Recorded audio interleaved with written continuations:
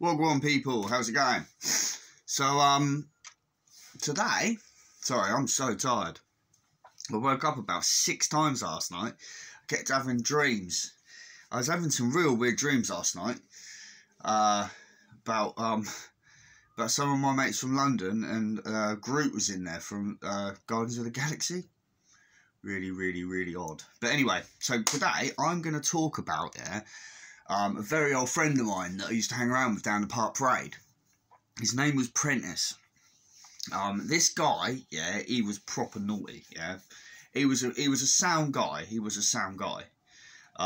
He used to he could climb any drain pipe, like literally any drain pipe. He would get up this drain pipe in like 2 seconds. Like, so the side of the shops, there was loads of drain pipes, and he could literally get onto like roofs and stuff really easily.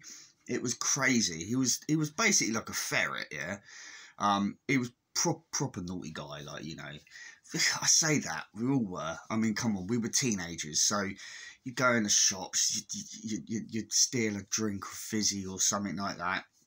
You know, just little things, like, we all did it at some point, you know, in our lives. It's like for the thrill, for the buzz, to show off in front of your mates, wasn't it?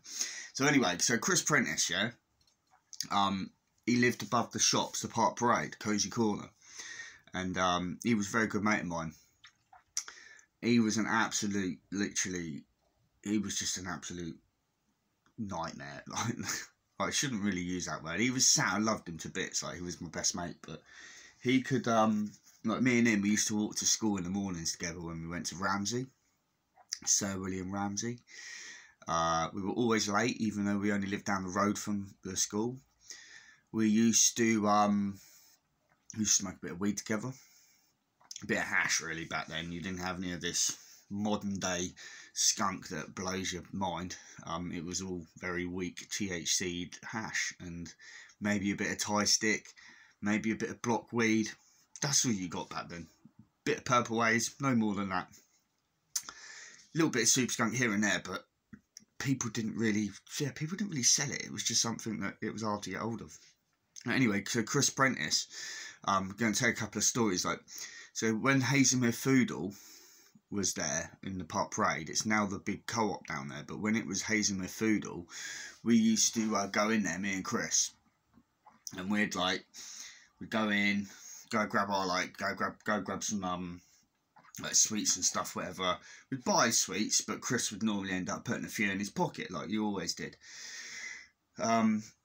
So we've walked in there, and Chris has got he smoked cigarettes, so he was just to chip it on the wall as we walked in, and then just put it in his pocket.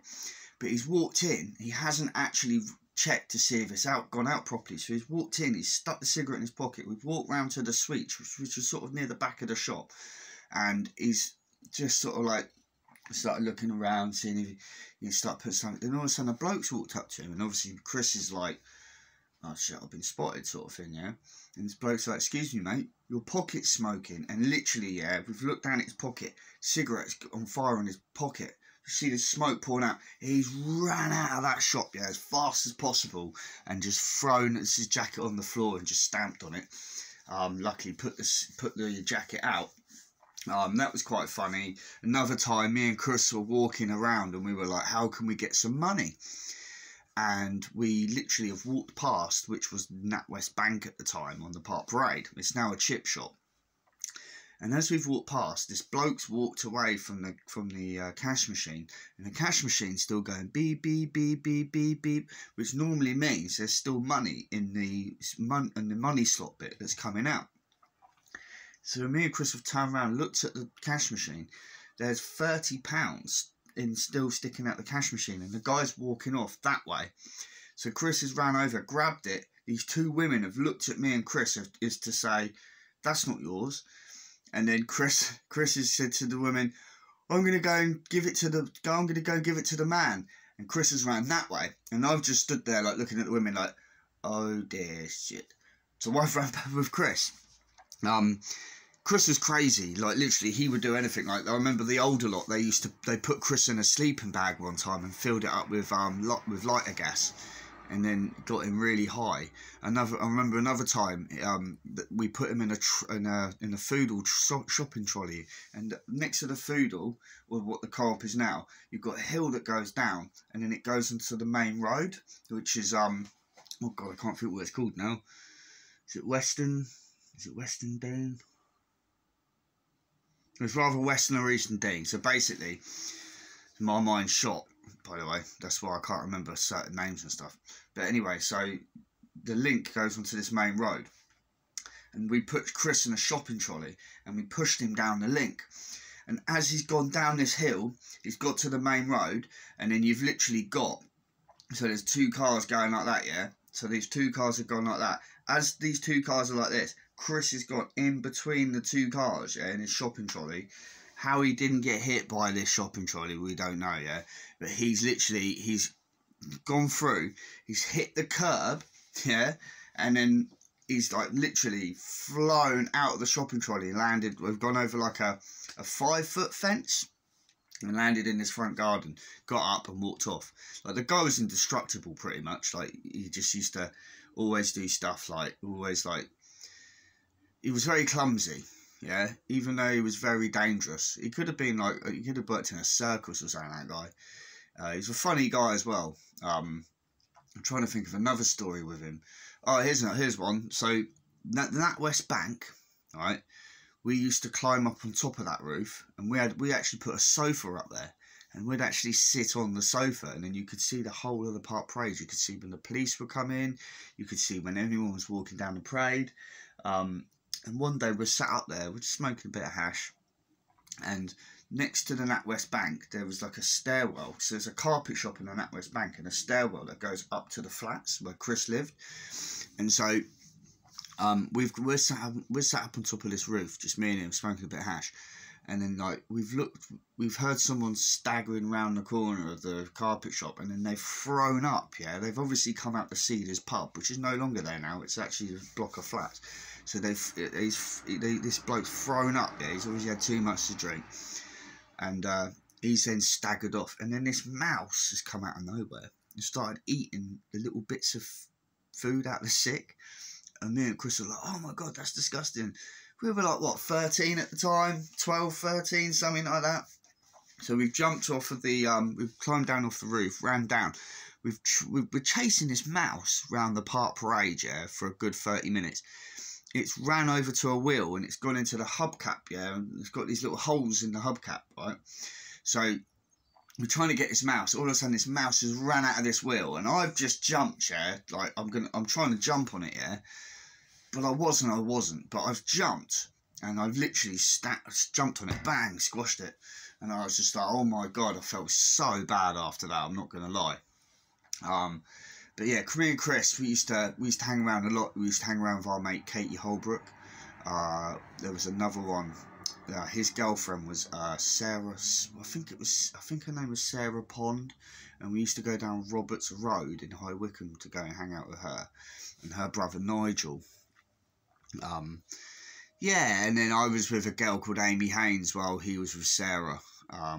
They were like the year above us at school.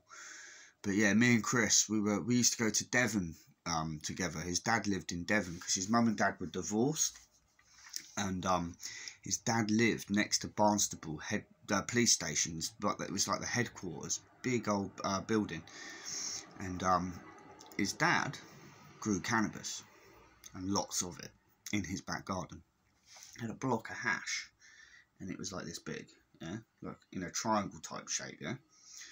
He had ice cream tubs, the 3 litre ice cream tubs. Yeah, I don't even know if they do ice cream tubs this big anymore, but they used to do big ass ice cream tubs. And he had like 5-6 ice cream tubs of that full of weed. And his dad used to drive, and he used to steer with his knees while he was skinning up. Yeah, this is all back in the 90s. When me and Chris were down there in Devon, we went down to walk to the park to go and smoke a bit of hash, which we stole off his dad. And we were sat there rolling up, and this bloke's walked, and then he stopped and looked at us. So I put the smoke like that next to me, And then all of a sudden, the bloke looked up and he was like, I'm an undercover, I'm an off-duty policeman. What are you guys doing? Because you look suspicious. And we were like, nothing. And he said, stand up. So I stood up and he's seen the joint. And I was like, oh my God. And then he's turned around and he's looked at us and he said, listen, I'm going to search you. If I find any more on you, I'm going to have to take you in. But he says, I don't want to take you in because I'm off duty. But what I will do is if I don't find any on you, I'm going to take this joint that you're about to roll and throw it in that drain. And then I don't want to see you down in this park doing this ever again. Otherwise, I will have to arrest you. Now, if I was 14 at the time, 14 or 15, if I would have got arrested, Chris's dad lived in Devon. My parents lived in Hazelmere High, Wycombe. If I would have got arrested, they would have had to have been called by the police, and my mum and dad, or my mum and or my dad would have had to have come to Devon to sit in the interview room with me. I would have been in a world of shit. Yeah, so Chris Prentice and me, we used to just, another time, here's one more story, yeah. So one day, yeah, we're sat, this was, we were like 16 doing our GCSEs, so we'd got half a day off school. So we're sat behind, it was Eddie Bates's house. It was the meadow up there, which was right next to the crossroads. And we just smoked our last joint. And then all of a sudden, we see some, like, you could see they were police, yeah? Like, one was in plain clothes and one was in clothes. But there was also a dog with them, yeah? Now, obviously, we were like, oh, shit, it's the police. They've walked over to us and they're like, what are you two doing here? Because we had our school bags with us. And we were like, well, we just finished our exams. So, like, we just sat in here just waiting, like, you know, we're going to go home in a minute. And they were like, well, we need to search you now. And what had happened, there was a burglary in one of the houses that was attached to this field. And so we were like, oh, okay, yeah, you can search us. But Chris, for some reason, he had his sister's watch in his bag. So obviously when they've opened up his bag and they've looked and they've seen this woman's watch, this girl's watch, they're like, why have you got this for? Who does this belong to? And Chris was like, oh, it's my sister's. They had to get the owner of the house that had been burgled to look at this watch to say if it was theirs or not, because obviously, I mean, if that would have been the same watch his wife had that had been stolen, it could have been a whole different story. But luckily, these the owners of the house just looked at the watch and said, no, they've got nothing to do with us at all. So Chris was fine. But when they were searching us, I had to stand up first and get searched. So arms out, pat you down, look for your bag, Chris is just sat on the floor eating his wagon wheel, yeah?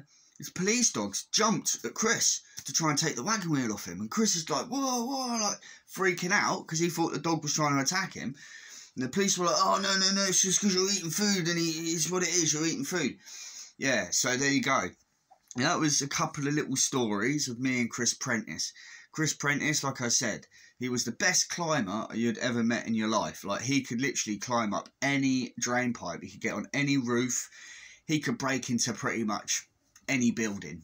He was pretty good. He was pretty weaselly, pretty, like, you know, like a little ferret. Like, he was a nutcase, absolute nutcase. But I haven't seen Chris in a long time. I heard that he moved to Devon. He's got a family and he's married and all that. I also heard that his old man passed away of cancer, so RIP to him. Had many fond memories of that guy.